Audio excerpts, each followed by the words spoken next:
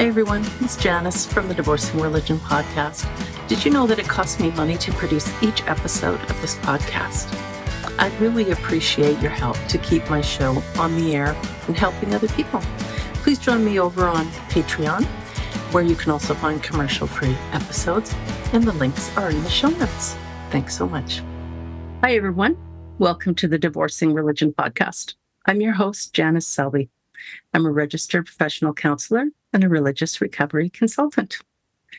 I am excited and deeply honored today to welcome to the podcast fellow Canadian and award-winning author, Margaret Atwood, whose work has been published in more than 45 countries.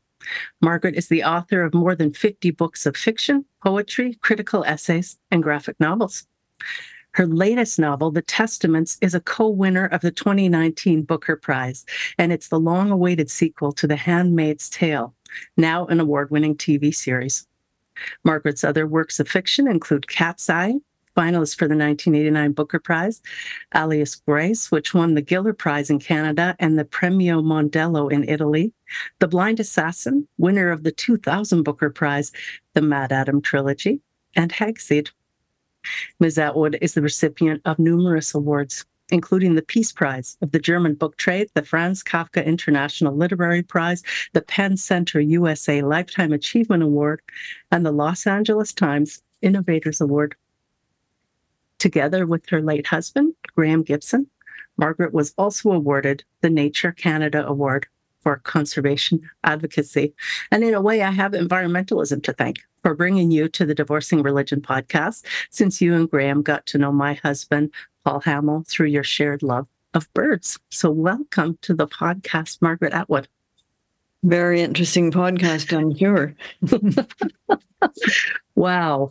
Okay, I got to just settle myself here for a moment. I actually wrote down some questions today, which I usually don't do, but I want to make sure I don't miss anything.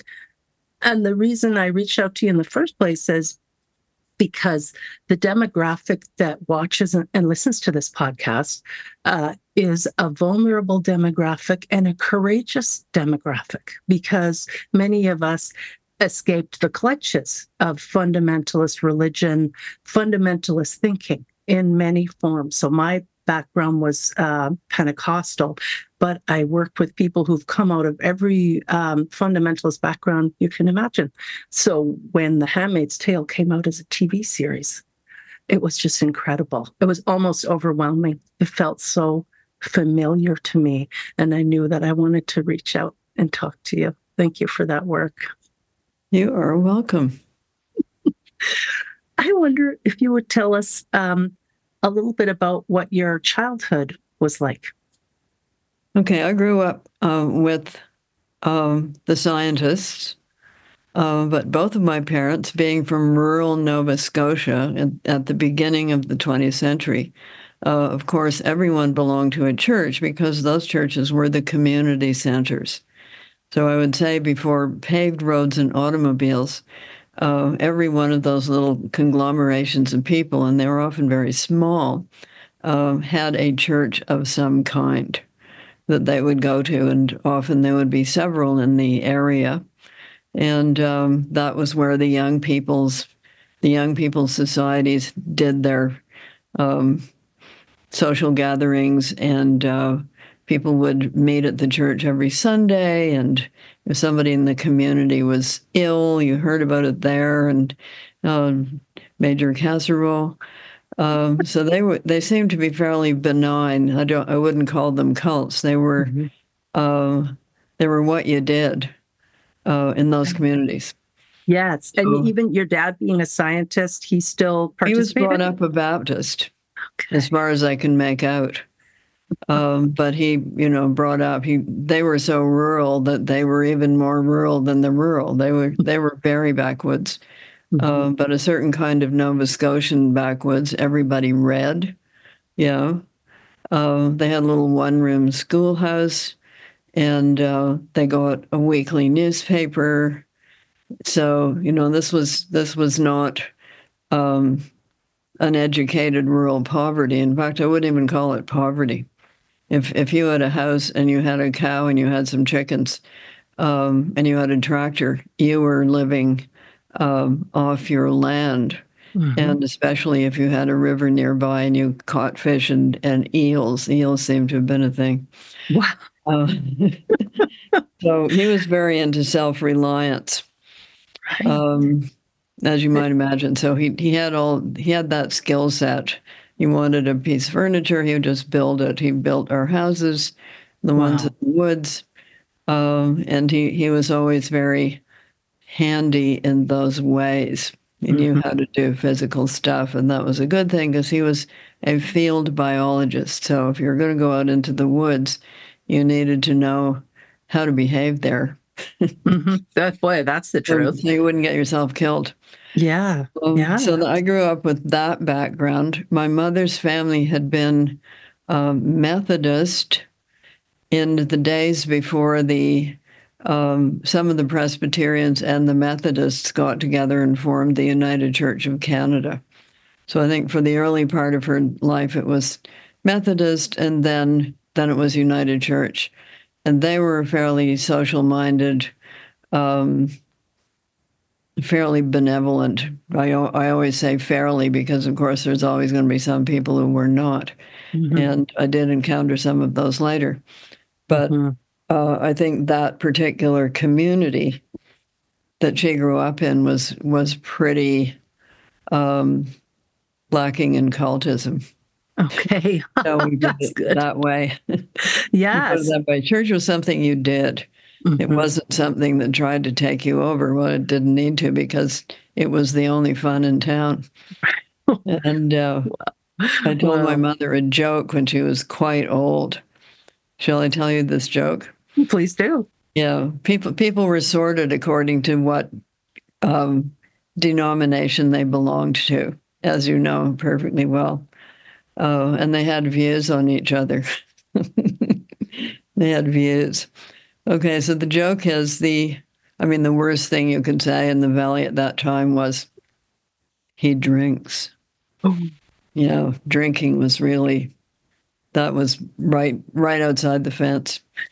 So the joke is that a man is getting a tour of hell, and he goes to the first room, and the devil in charge is by his side, and he says, and the people are being horribly tortured, and he says, who are these people, and what did they do to deserve this? He said, well, they're the Baptists. He said, what did they do? He said, well, they danced.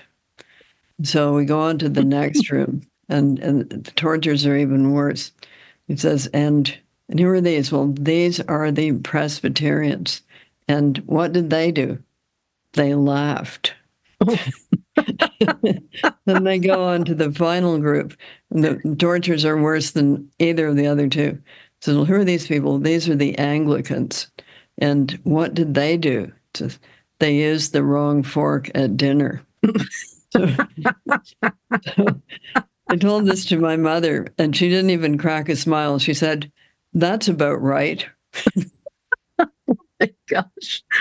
So you can see the Anglicans thought themselves socially superior. The Presbyterians were viewed as pretty dour and without a sense of humor. And the Baptists, although they had pretty good choirs, were thought of as killjoys. Oh my gosh. Well, I know in our house, we sometimes would refer to the Presbyterians and Methodists as the chosen frozen, because, of course, I grew up very Pentecostal, very charismatic. So, right. So then was religion present in your home then when you were growing up? Did you go to Sunday services? Yeah, religion was a surround. So people in the States can't quite understand this. Because of the way Canada was put together at Confederation, they had to deal in the Catholics. And there are two school systems in Canada, and you can choose which one of them you pay taxes to. It's going to be on your tax return form. And one of them was the Catholic school system, and the other one was the Protestant school system, which is now pretty secular, I have to say. I don't think they got anything much at all. but we did, and from our generation, because it was still the Protestant school system.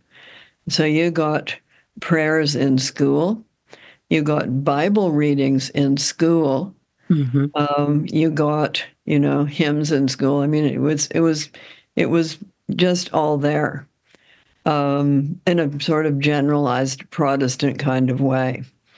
And I'm not sure what the Catholics were up to, but one of my informants says that their hymns were quite sucky because they were basically outlawed in England until the 19th century. So they didn't have those 17th century pretty strong hymns. They had these sucky 19th century ones.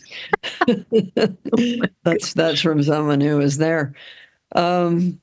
Yeah, so it was all around me, but we didn't do it. We did pagan festivals, by which I mean Halloween, Christmas, and Easter. Yes. All basically pagan in origin. I was very puzzled by the Easter bunny. It was male, but had these eggs. Where did it get them? It is confusing. Yeah, was there a Mrs. Bunny? And if so, why was it laying eggs? Because being amongst the biologists, I knew that bunnies didn't lay eggs. They laid little bunnies. So this was all pretty confusing, but nonetheless, there was the Easter bunny.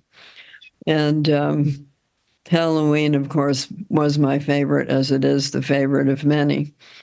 And it dates back to a very interesting pagan festival. It is originally the night when the dead returned. That's where it came from. And you can still find this going on in Mexico quite a bit on the Day of the Dead, and different practices for different areas. But some people make a little path to their house of marigold petals, and that's so the dead people can come to your house for dinner. You cook up what they would particularly like. And it's also so they can go back to the graveyard when that day is over, because it's all very well to have them for dinner, but you don't want them there all the time.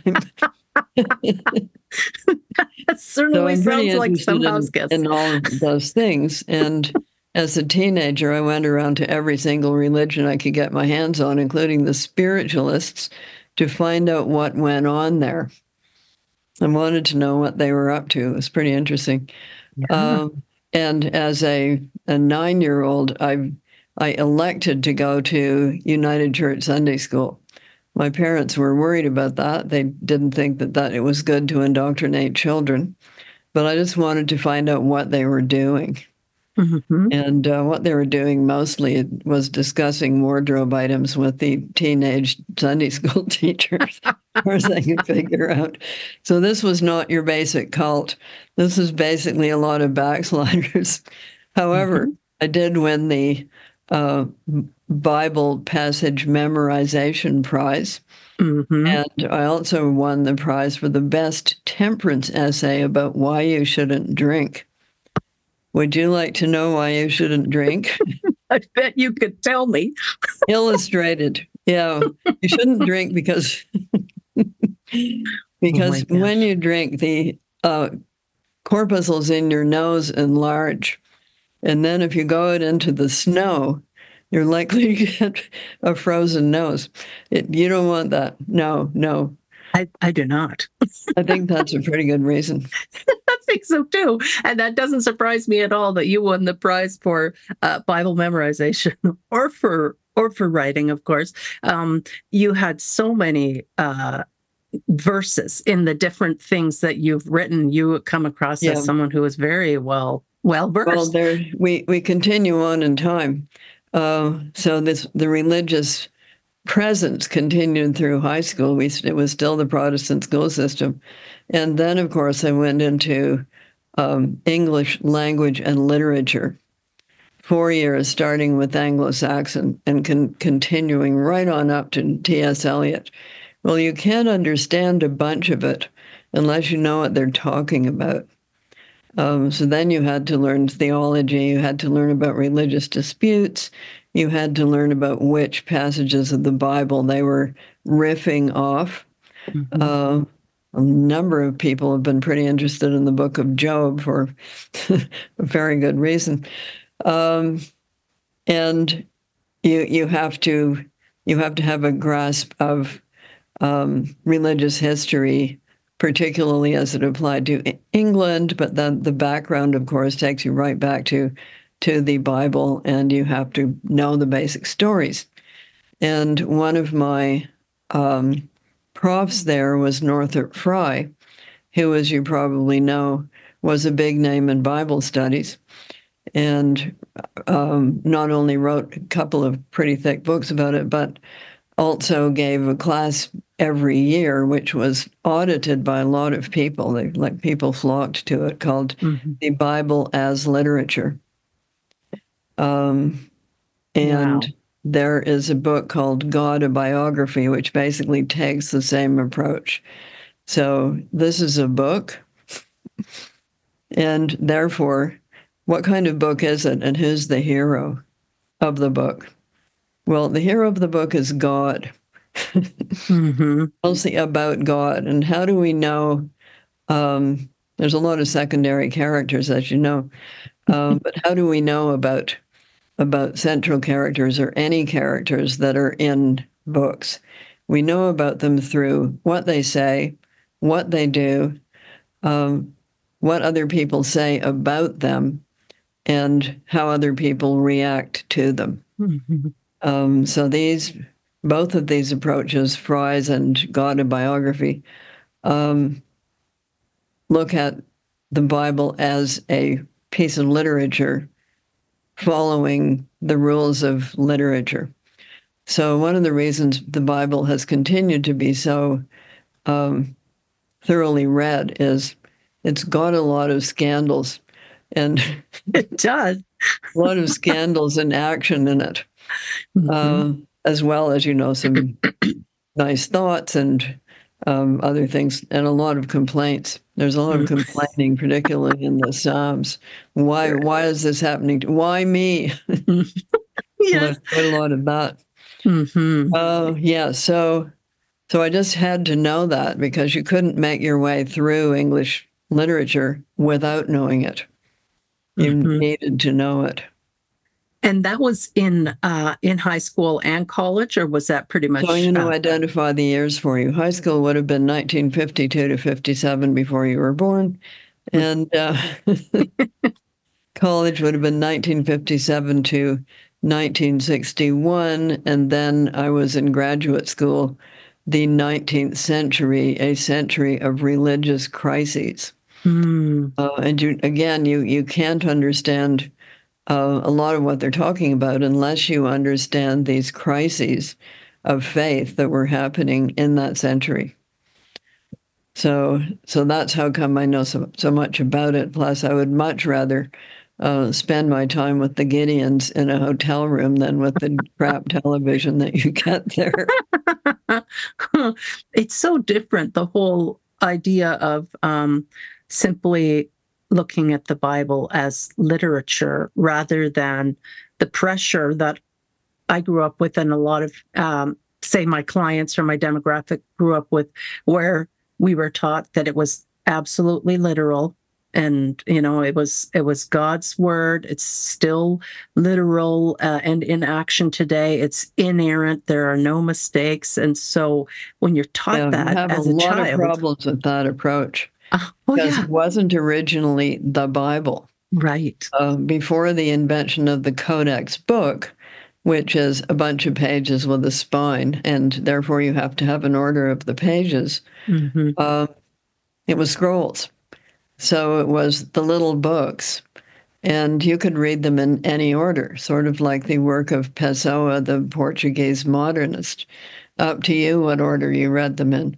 But once the Codex book comes along, they had to decide what was going to come first and what was going to come in the middle, just like a novel. We all have this problem. And what was going to come at the end. So they decided the order of the Bible then, because there was a change in technology. As you know, changes in technology can have a lot to do with changes in the way people think. And once you had this beginning, the middle, and the end, God, a biography, has got a sequel called Christ, A Crisis in the Life of God. And the crisis was, here are these amazing prophecies, including Isaiah, which, as you know, is very inspirational and very wide in scope, like the whole world. And then it didn't happen. It did not happen. And instead, Rome takes over the land of Israel and behaves badly, as it tended to do. Mm-hmm. And so what happened to these prophecies? How come they're not coming true? So several different explanations. One, because we've been bad. But two, well, we're just moving the whole thing to the spiritual plane. Oh, yeah. Yes, we're not going to talk about, the restoration of the kingdom of Israel or any of that. That's, we're going up to the kingdom of God, which is within. So that puts it on a whole new footing, as you might really does. expect. And then, of course, along comes St. Paul, probably the architect of the Christian church as we came to know it, because Christ would never have called himself a Christian. Right. Would not have been in the vocabulary. Many more than Marx would have called himself a Marxist. Right. The founders are never called by the name of their worshipers. So he then takes what had originally been a cult within Judaism and abolishes a number of the rules. Like, we're not going to worry about kosher anymore. Right. Right. You can eat pigs. Oh, boy. Yeah. And picks up a few features from pagan religions and makes it possible for all kinds of people to join this. Otherwise, it would have remained pretty small, if at all it had remained within Judaic beliefs. Wow. Well, I'm wondering, so you want to go back to the origin of the figure who dies, goes to hell, comes back. That is very deeply embedded in Middle Eastern religions other than Judaism. It goes all the way back to Inanna's descent to hell and the cult of Dumazi, the dying and reviving shepherd king. Sound familiar? Wow. Yeah. Of course, the ancient Egyptians were very big on dying and returning, but very centered on certain physical practices, like your brain in a jar. That's right. Yes. So then when did you, of course, the book that I'm most familiar with of yours is Handmaid's Tale, and then, of course, the Testaments, which I'm so glad I read. It was so satisfying and beautifully written, and I got a little emotional at the end, had a little cry at the end. It was just a beautiful, wonderful sequel. So when did you start thinking that you wanted to write about this? So the Handmaid's Tale, a lot of religious people or ex-religious people think it's about, that it's putting down religion, but I wonder it's actually more authoritarianism you're getting at. Yeah. So the first question that I asked myself was, and remember this is in the late 70s and early 80s, if the United States were to become a totalitarianism, what kind of totalitarianism would it be? Well, it would not be, hi, I'm a communist, join my group. That would not happen. You would never be able to get the numbers for that to pull off any sort of successful coup d'etat, revolution, or takeover. And it would not be, although this is a bit debatable, hi, we're broad-minded liberals and we're going to create an authoritarianism based on that. It's a bit of a contradiction in terms, although not these days totally out of the question, I have to say. Some of the, quotes, progressive people are sounding a bit authoritarian to me. Right. When you're looking at cancel culture and stuff. Call that off. Well, yeah. I mean, it depends how far to the extremes people shove each other.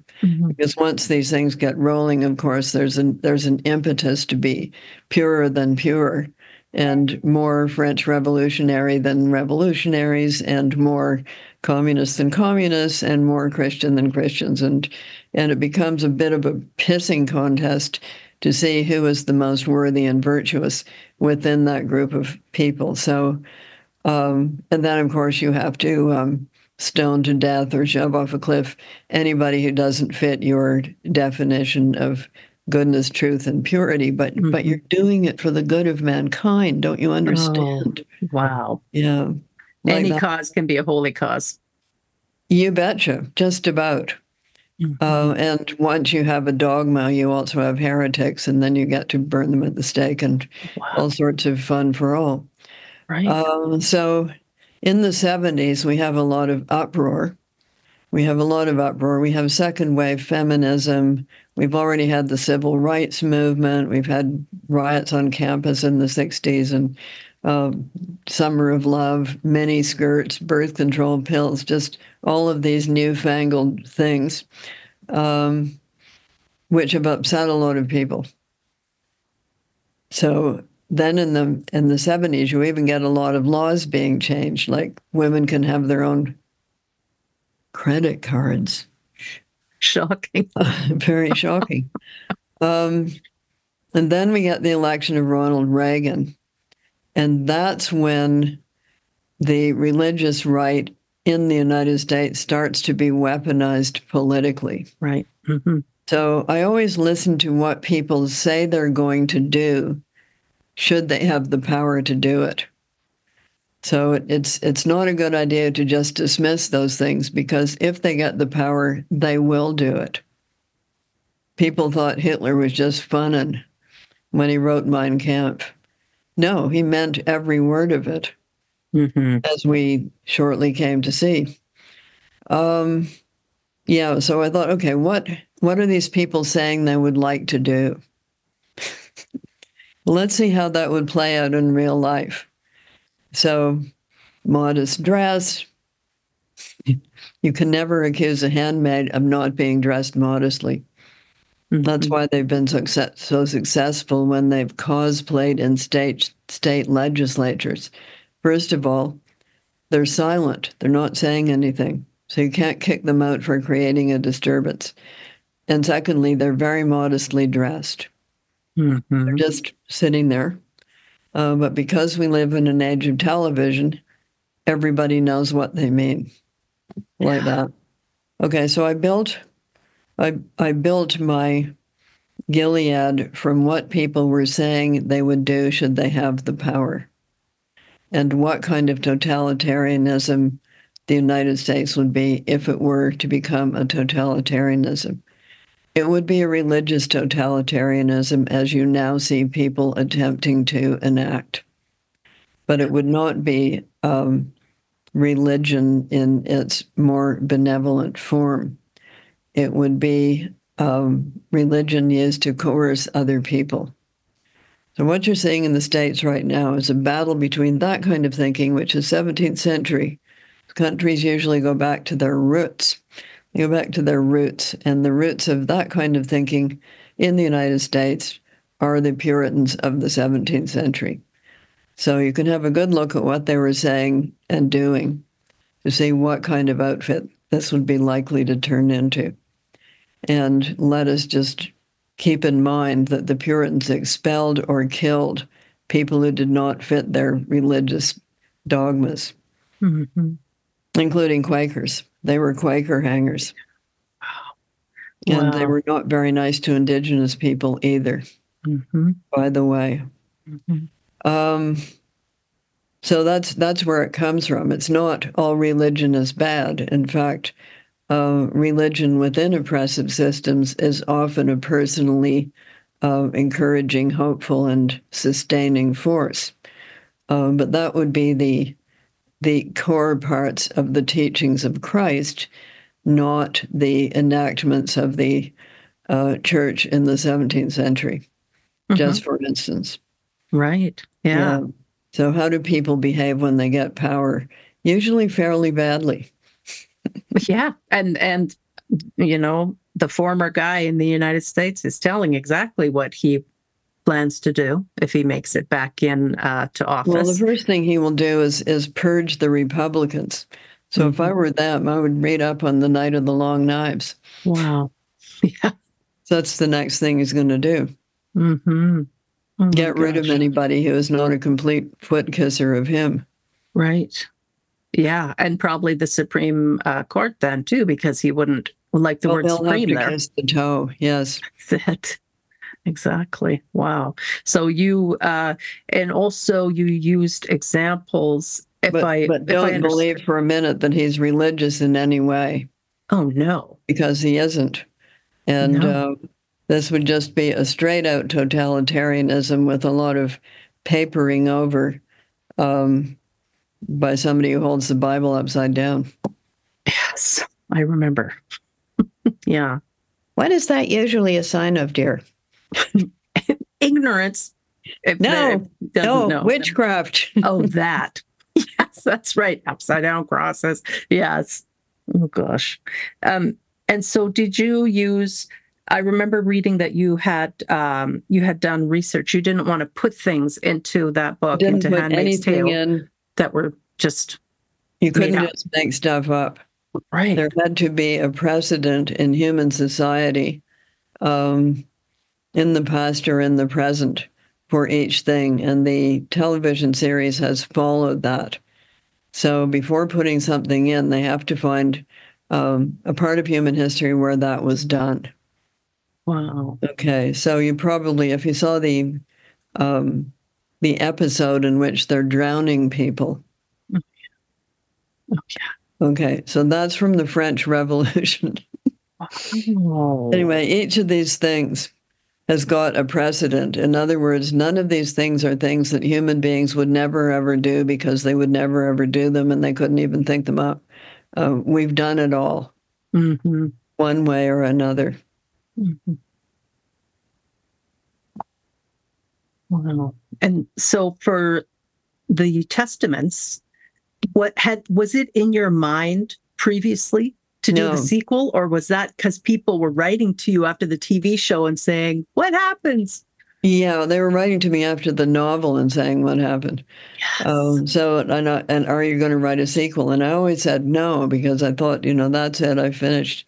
And things seemed to be moving away from that scenario in the 90s. Okay. The Cold War is over, comes down in 1989, and then history is over and we're all going to go shopping. But that didn't happen. That didn't happen. First thing we get is the Twin Towers event, and that unsettles everything. And then we have the financial meltdown of 2008, which unsettles a lot of other things.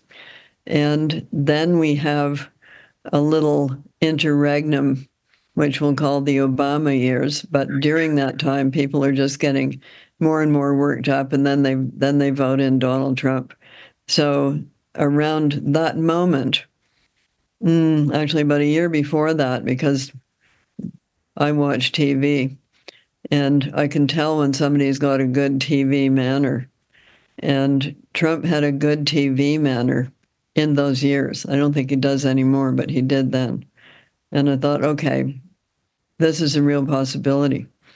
So what then happens? And I started writing it then, and was thinking about it when we started shooting The Handmaid's Tale in the fall of 2016.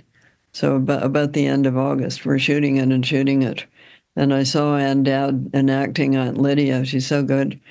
And then we have the election, and everybody wakes up everybody connected with the show wakes up that morning and says, we're in a different show.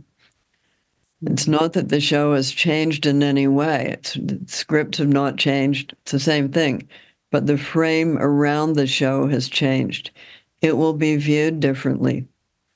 It will not be viewed as, ha, a light fantasy. This will never happen. It was viewed as, here it comes. Mm-hmm. That's how people then saw it.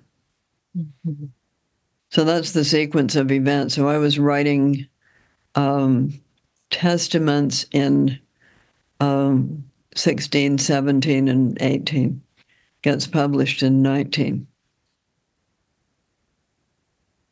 And it was just a wonderful book. I can't say enough about it. I want to thank you for writing it because I really, really loved it. Well, that's wonderful. And we recently read your book also that I think was turned into the Massey Lectures, Payback, Debt, and the Shadow Side of Wealth. Yeah, so that was the Massey Lectures. The process wonderful. Is goes in reverse in a way. Okay. So the mandate is you write the book, then you condense it down into the lectures. Right. And then they condense those down a little bit more into the radio broadcast. But you have to write the book first. So that's why I refused to do it for many years because it was too much work. Too much work. Yeah, it was a lot of work. But again, you're probably thinking of the chapter about balancing scales, which of course comes into religion a lot. Why does it come into religion a lot? Because it's part of being human. We think of if there's been an injustice, there should be justice. Mm-hmm. You know, if somebody's done a bad thing, they should have to account for it, atone for it, or pay for it in some way. Mm-hmm. So we all have these little scorecards in our heads. You know, their Christmas present was pretty shoddy this year. I gave them we all do it. It's just a thing that we do. It's built in. And so, of course, it gets into religion. And all religions have what happens to you if you've been bad, and what happens to you if you've been good. I don't think they would function without that. Mm-hmm. But it's the finer points. What counts as being good? Yes. Yeah. So that's when the thumb screws go on. Oof. Yeah. And that's when certain people get hold of that power and do not want to give it up. They want to be the ones saying what's good and what's bad. Well, I wondered after we went through that Payback, Debt, and the Shadow Side of Wealth, I wondered which you fear more, the dangers of religious authoritarianism on society and politics, or the dangers of corporate greed on the environment. And I know some of my listeners are wondering too. I'm not too. limited to those. Yeah. Okay. So, and I think they often go hand in hand. So if you look at who are the big donors to the people who want to impose themselves as religious arbiters, they're often people who've made a lot of money, of course, out of corporate behavior. Yeah. And, it's power on any level. So you make a big hit in Silicon Valley, get a bunch of power and money, and then it's just irresistible. You have to throw it around. You have to. Yeah, so that's it. And I think the United States was so successful for so many years because there were checks and balances, there were limits. And the French Revolution went pear-shaped when those limits came off. Mm-hmm. And they enacted some pretty squirrely laws. In other words, they went too far, and then people reacted against it. Mm-hmm. Yeah.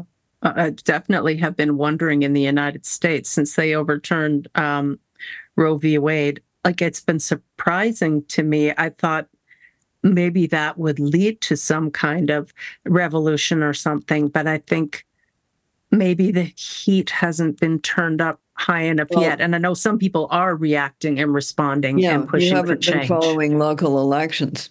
The anti-abortionists have lost about 80% of them, and often in places that would surprise you. Mm. I think it was Kansas, was it not, or was it Oklahoma, where they put it on the ballot, and people voted against it. Mm-hmm. Oh, I'm glad. So they might be all for different other kinds of things you might regard as right wing, but they're not in favor of that. Excellent. So as far as I can tell, it is it's against the American Constitution, which says freedom of religion. Okay, freedom of religion. You shall not impose your religion on anybody else. They had to do that because there were so many religions there already. They were never going to get a consensus unless they put that in. So the anti-abortion thing is based on a belief in the soul, and the belief that the soul is present in a cluster of 4 cells. Abolishing abortion is you imposing your religious belief on everybody else. And why that is not against the Constitution escapes me, because I think it is. Yeah, agreed. It should be a personal choice. If that is your belief about the soul, don't get an abortion. Yeah. But forcing everybody else to adopt your belief is against the Constitution. Do you think we're in similar danger in Canada? No. Why? We've got 6 political parties. It's not so polarized because there aren't just 2 poles. If you see what I mean, it's not oppositional like this. It's more scattered. I think you might have some, generally more liberal-minded people and some generally more conservative-minded people, but there's a lot of splits within those camps, and essentially anybody who gets in as Prime Minister of Canada always has that problem, and it would not be any different for Pierre, person whose name I can't pronounce very well. Oh, right. How are we supposed to say that? Polyev? Yes. Yeah, because he hasn't even presented a platform yet. He hasn't told us what he would do. It's just been oppositional, which is pretty easy. Right. It's governing that's hard. Yeah. Oh, yeah. You got that right. We're getting down to our last few minutes. I wondered what people, movements, or technology give you hope for our collective future? Well, we did a program last year called Practical Utopias. Yes. Because most utopias, in fact, just about all, have gone pear-shaped pretty quickly. Either they weren't practical enough and they didn't know actually how to do the growing of the wheat or whatever it is they were expecting to live off, or they got taken over and turned into totalitarianisms pretty quickly. So I give you Joe Stalin.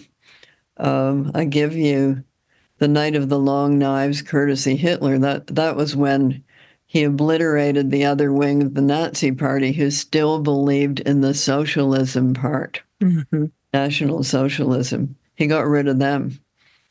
And then it was just going to be him, which it was.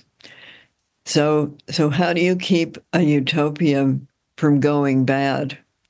And how do you make it practical enough so that, number one, it's carbon neutral, carbon negative. Number two, it's scalable.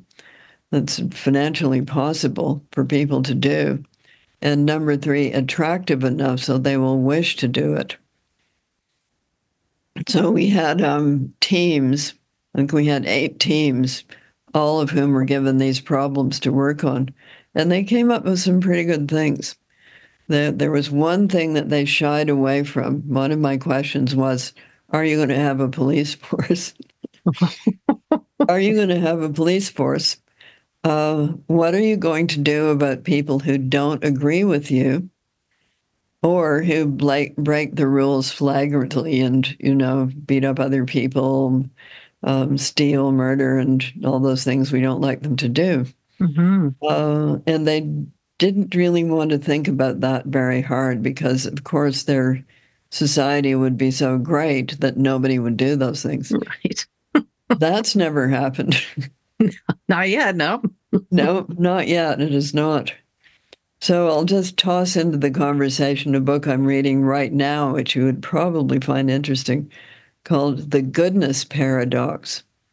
And this is a primatologist and evolutionary biologist saying, who is right? Is it the Rousseauians who said people are naturally good, pure, and noble, and they get corrupted by civilization? Or is it the Hobbesians who say that people are naturally depraved and violent, and they need to be controlled by civilization? Wow. So he goes into this in some depth, including his theory about how we got to be this way, and says essentially it's both. We are both. So the Muslim idea that you have a good angel sitting on one shoulder and a bad one on the other one, both of them whispering into your ear, that's kind of observed human nature. Unfortunately, we have the capacity to be both. Anyway, you'd find it interesting. Yes. And the goodness paradox. Pertinent to any discussion of religion, because, of course, the good angels, it's pure, noble, inspiring, and supportive. The bad angels, it's controlling, mean, and abusive, and cruel. And it can be both, of course, because we are both. Wow. Yeah. And we have to take responsibility for ourselves. And that is something that can take a while for people to learn. It's very attractive when you're entrenched in fundamentalism. You don't have to think for yourself because you see the black and white. That's right. Yeah. So I'm sitting right now in a house that was not a fundamentalist house in the original sense, but was the home of a cult for a number of years. So these things don't have to be traditional religious. They can be just as culty under some other title, but the structure tends to be pretty similar. So a charismatic leader, a number of seniors who are the enforcers, and a number of followers who get bossed around quite a lot. Yeah, and often the followers are people with really good intentions. Oftentimes people who want to save the world. They want to see things better. Without a doubt. But unfortunately, it is often the case that the leaders turn those good intentions to their own profit and benefit. Unfortunately. So true. Not always, but pretty often. It's so tempting. Yes, to have that kind of power. Well, this has been such a delight getting to talk with you today. And your website is margaretatwood.ca. And on your website, there's... Yes, okay. And there's practical utopia information on there. And also, I think you've got information on there about the master class, because you have given a master class in writing. Correct. Right. Yeah. And I have a Substack in which I'm writing right now about the French Revolution. Oh my gosh. Coming up, part 2. I went off to see the movie Napoleon. Oh, yeah. Was it good? Well, I thought it was. Okay. Very good on the hats. They were spot on with the hats. I love it. Okay. It also has that moment that made people gasp, in which he didn't let the Pope put the Holy Roman Emperor crown on his head. He took it and put it on his own head. Oh. So cheeky. Yes, very cheeky. Well, Margaret Atwood, you are a national treasure. I'm so delighted that I got to chat with you today.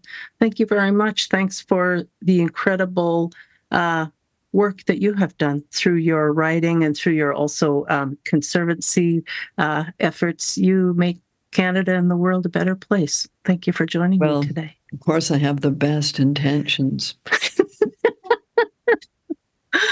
Okay. Right, just like everybody. So it is much easier to manipulate people through their good intentions than through their evil ones. So who wants to join my cult and be really, really evil? That does happen, but it's not the norm. Ooh. I'll have to think about that. The Margaret Atwood You cult. want to join my cult and be really, really evil? I'll join you. I'll be your number 2. Oh, no. Well, then, because you're really, really evil, you'll try to depose me. You'll do a coup d'etat. Yes. That's right. Okay. Hopefully we can wear the hats too. Okay, it's been a pleasure, and good luck with everything. And I bet you have a lot of listeners. I bet I will after this episode. Well, you probably already do, yeah. Oh, we're working on it.